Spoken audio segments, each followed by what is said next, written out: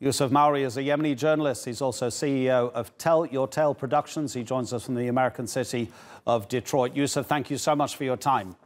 Do the Houthis have the capability of launching these kind of strikes with these kind of drones against Saudi Arabia?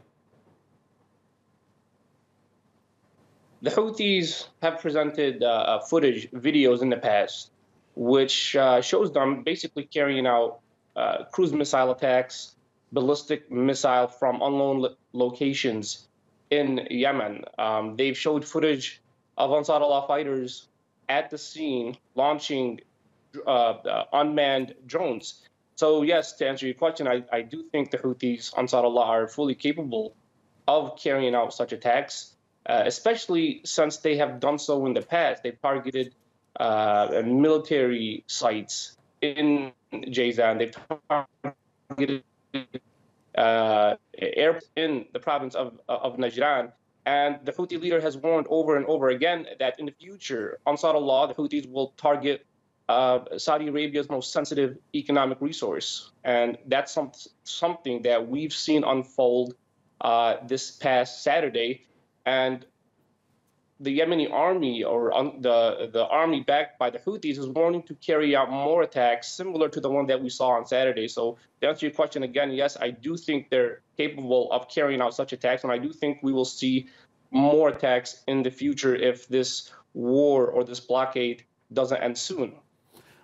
Well, the motivation for the Houthis to attack Saudi Arabia is quite clear, because the Saudi-led coalition has killed so many people since it entered Yemen's war. How much more complicated is the situation in Yemen now that the United Arab Emirates is not completely on the same page as Riyadh? Does that make it so much more complicated?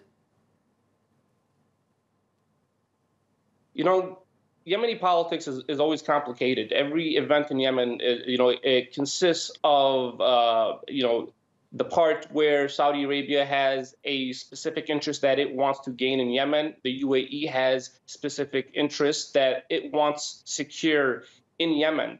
And the only regime or entity that can meet the interest or secure the interest of Saudi Arabia and the UAE is the government of Abdurabu Mansur Hadi, which is, of course, stationed in Saudi Arabia. Because the Houthis are in power right now, or because they're in control of the north, the UAE and Saudi Arabia, they don't have anybody they can negotiate with to secure their interests, because the Houthis have declared from day one that the government that will be formed in Yemen will be an independent, sovereign government that will cater to the needs of the Yemeni people. So this is something, Saudi Arabia is used to doing business in Yemen, and some would even say exploiting Yemen's resources.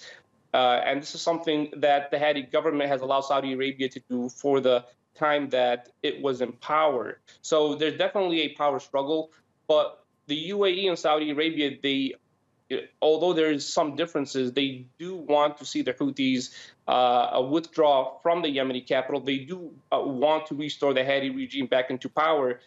So if they're not able to do that in the north of the country, you can expect Saudi Arabia and the UAE to finance and embolden the southern movement in the south of the country, because that's the only... Yousef, sorry, we're running out of time. I totally appreciate it. And the point is, surely the most important point there is that the UAE's proxies are now fighting against the Yemeni National Army. It is so complicated. But let me just broaden it out, because I wanted to get your take on the fact that this is now bigger than Yemen, with the Houthis attacking Saudi Arabia and the Americans threatening to attack whoever may be responsible for those drone attacks on the oil facilities. What will it do to the Middle East if the Americans attack Iran?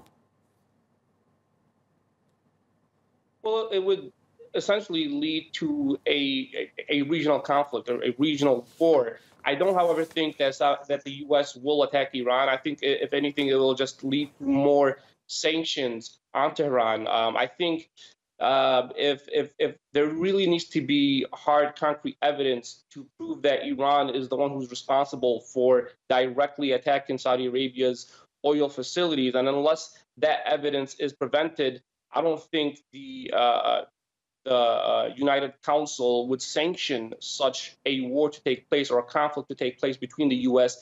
and Iran. There's too much at stake with a war with Iran. So I think the U.S. will be very cautious in proceeding in such a conflict.